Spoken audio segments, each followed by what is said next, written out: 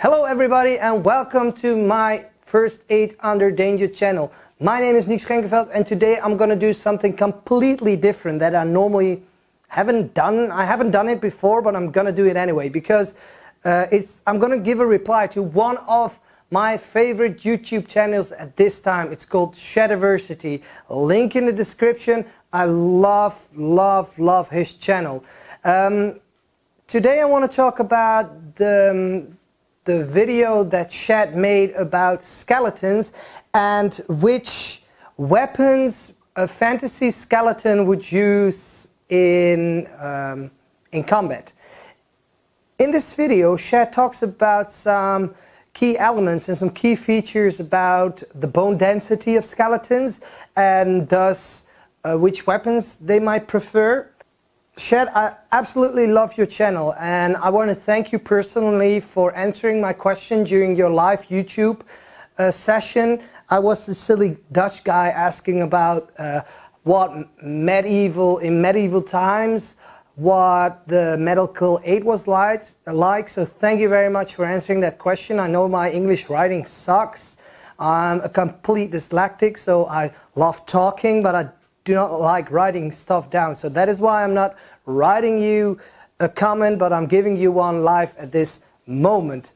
Actually, I also loved your replica of the axe you made. So that's why I'm just holding my axe to show how much I love you talking about axes. But let's get back to the topic. The topic is about bone density and skeletons.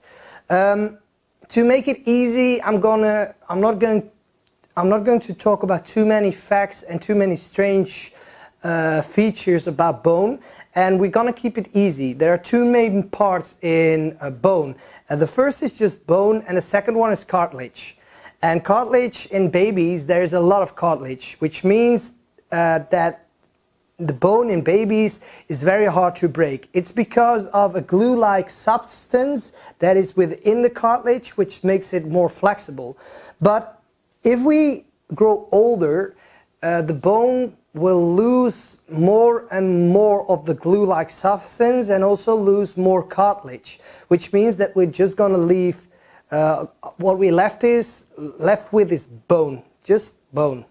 Bone tends to break quicker. It's hard, thus not as flexible as cartilage, which means that if we get older and older, the bone will be more brittle and will break more easily.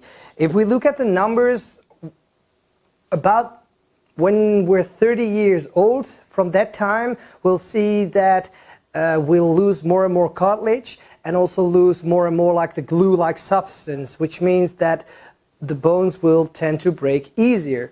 In relation to the skeletons, you must take this into notice in which weapons they would prefer, because you also talk about skeletons being able to withstand the blow, you know, with the shield and just trying to hold the shield up and making sure that the enemy will get tired. But there probably will be a big problem if a skeleton's bone is brittle, which it is, and he will try to defend an incoming blow. That could mean that his arm will just crumble into dust. So I think that skeletons will try to avoid big impact blows like that because they might just lose the entire arm. There's something else that we need to take into notice, and those are the conditions after the body dies. If the conditions are right, a bone could turn into a rock. It could go like a fossil. Fossils are rock hard and they could withstand the big blow, but that it will only work if the conditions are right. If they're not right, the cartilage within the bone is the first to decay, which means that you're only left with the hard substance, the bone and the chalk within, which means that if it will have a big blow, bam, it will mean that probably the bone will just shatter and break, or even might just crumble into dust. So I think skeletons will try to avoid those big impacts because they will not be able to withstand them.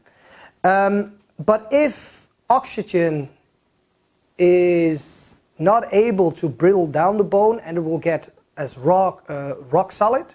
Rock solid, is that right? Yeah, rock solid. Then it will be able to withstand a lot of blows. So then to fight skeletons, and I know that wasn't the topic, but then if you fight skeletons, you need a blunt weapon just to try to crumble them. But I do not think that skeletons will be able to withstand big blows because of the cartilage that will leave their body, and you end up only with bone. So I hope that this video will help you out a little bit.